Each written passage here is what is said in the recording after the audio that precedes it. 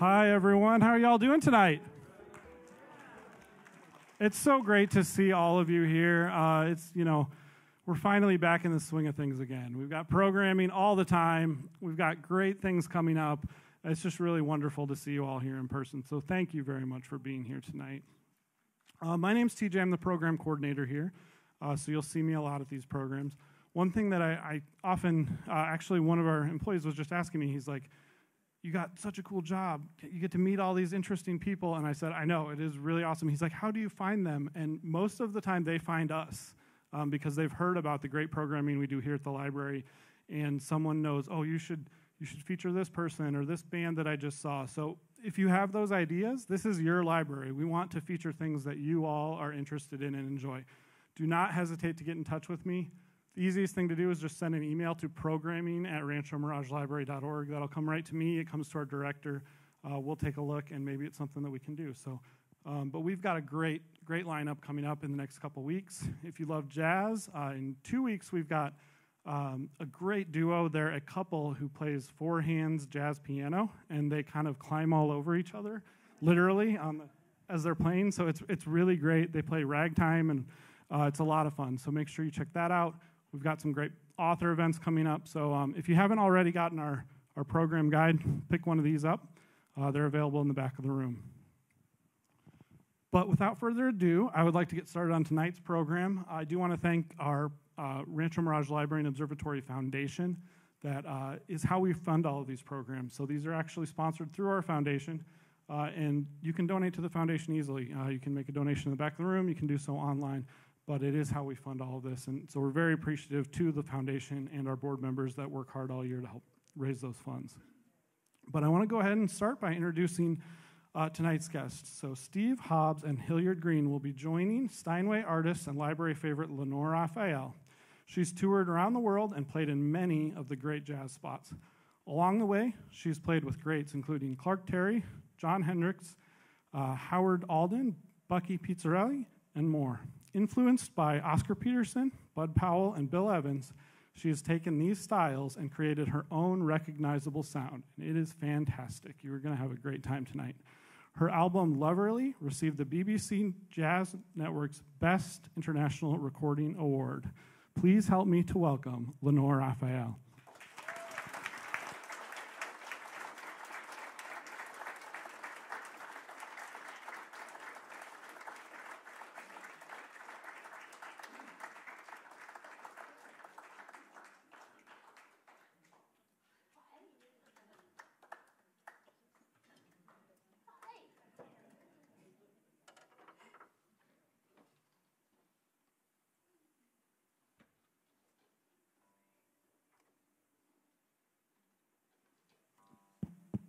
There we go.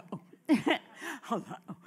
It is so nice to see so many people out. Thank you. Thank you for coming. Thank you for coming. Thank you for coming. Yeah. And my partners in crime, Hilliard Green on bass.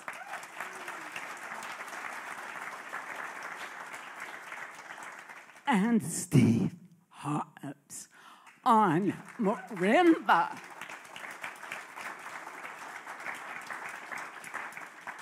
Thank you. We're going to start with a great standard tune called There Is No Greater Love.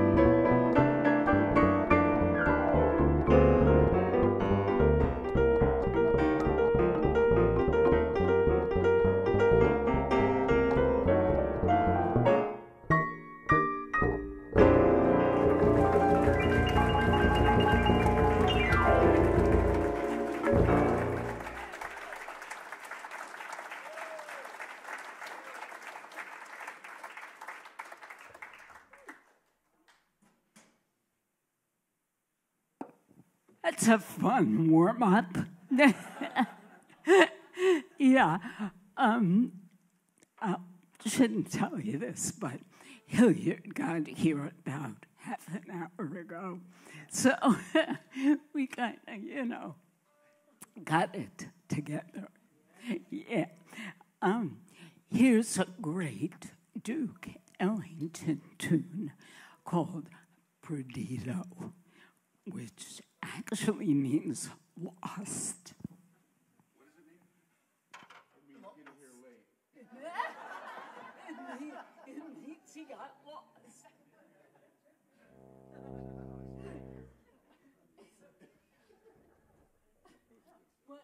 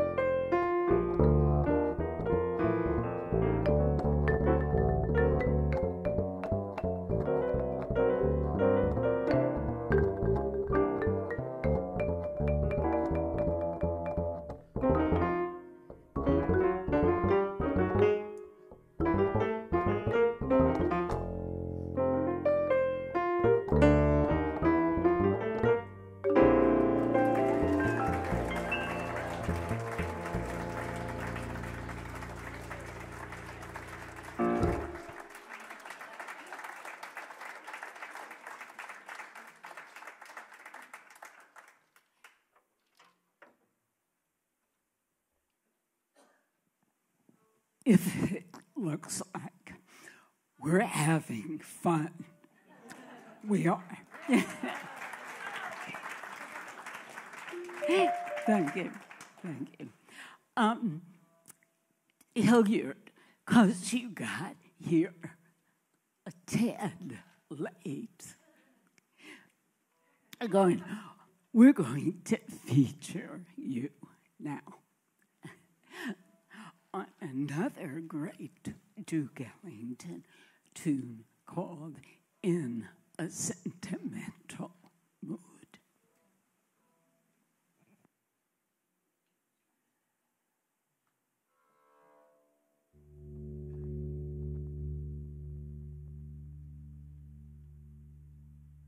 Sometimes people are curious about this instrument, so I'll take a moment.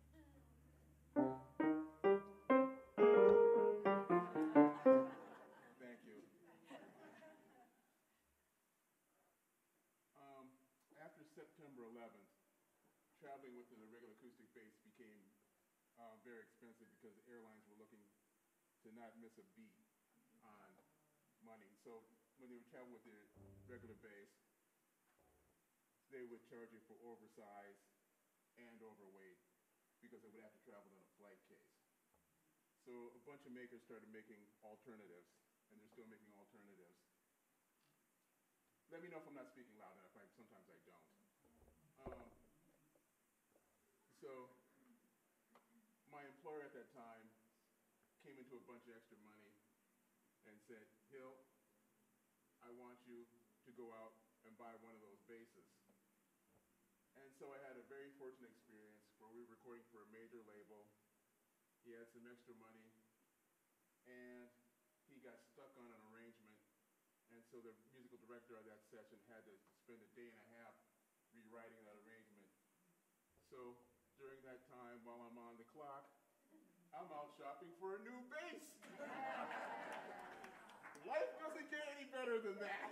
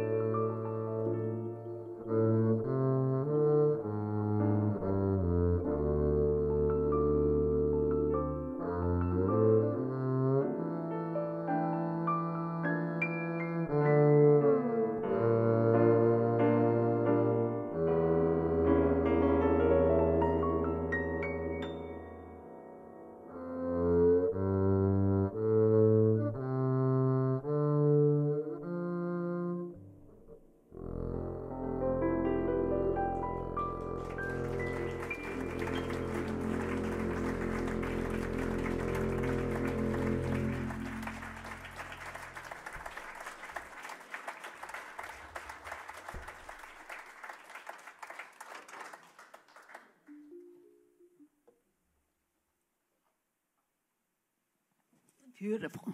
Thank you.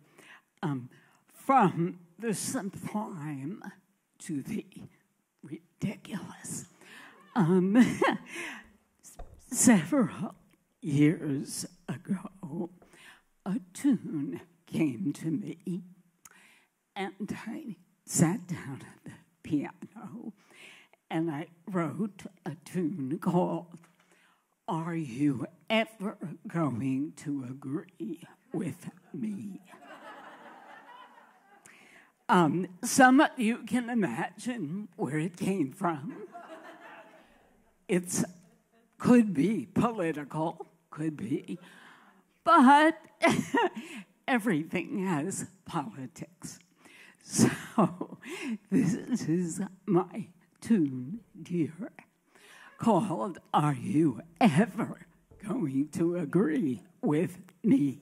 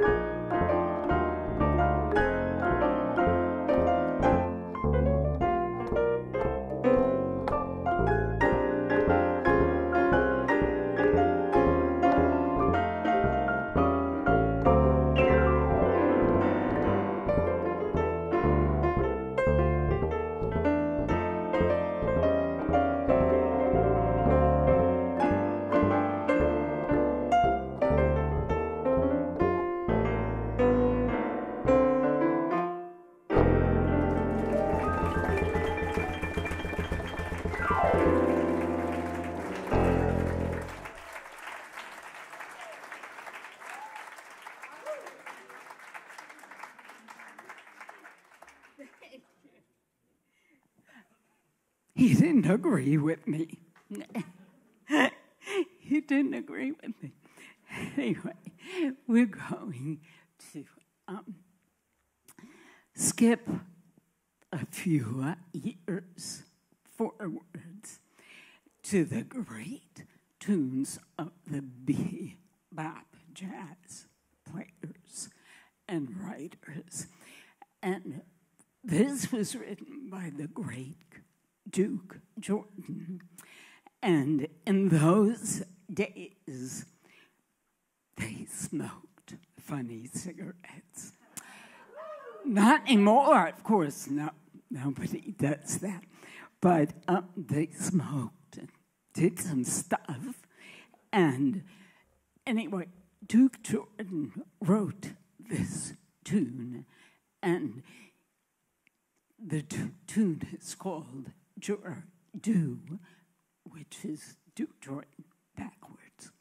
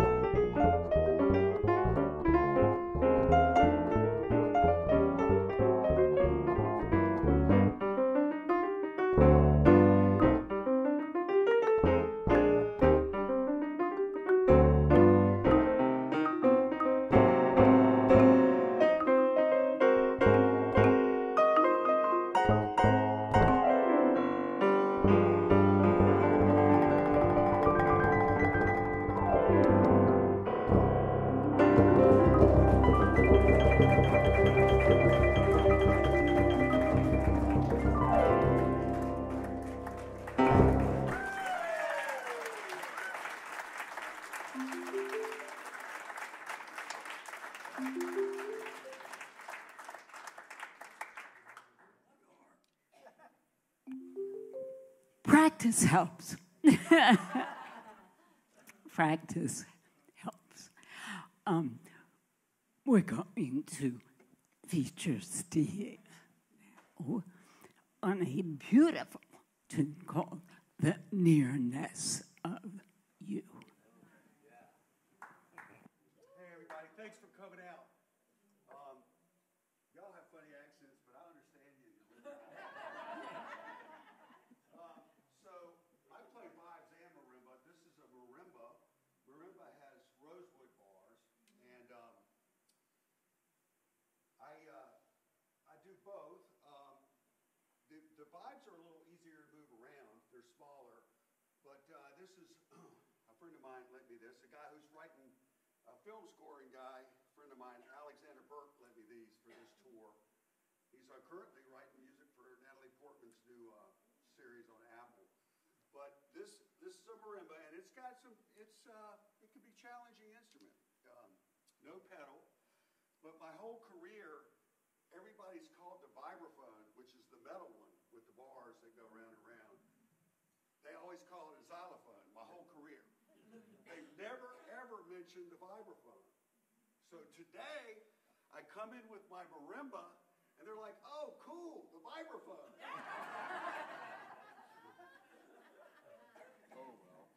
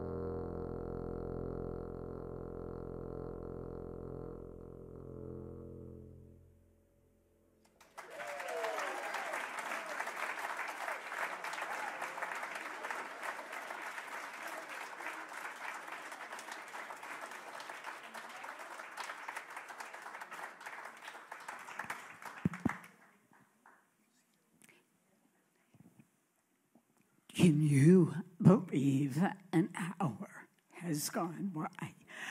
I can't. Okay. It's a great tune, and this is a kind of reunion, because 3 of us have not played together since when? For a while. So, So it's called Reunion Blues. Hey, if you can make a reunion, there ain't no blues there. Also, one of the fortunate things about playing and traveling is you get to see people that you haven't seen in 100 years. I've been blessed to have somebody who knew me when I first started studying a musical instrument. Bob Sangster with his wife, Mrs. Sangster.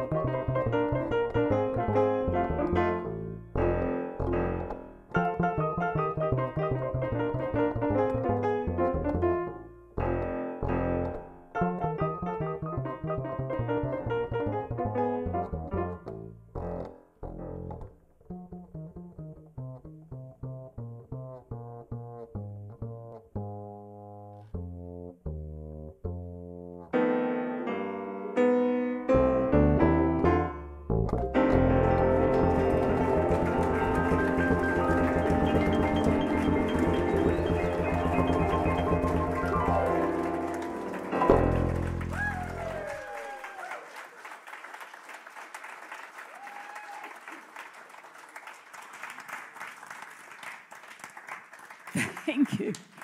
Thank you. Steve Hobbs on marimba. Thank you. Hilliard Green on bass.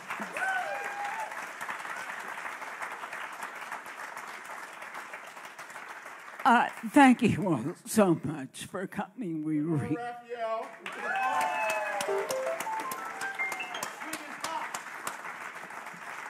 on Steinway.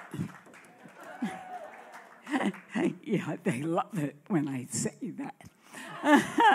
Anyway, thank you for coming. We really enjoy seeing you again. Thank you.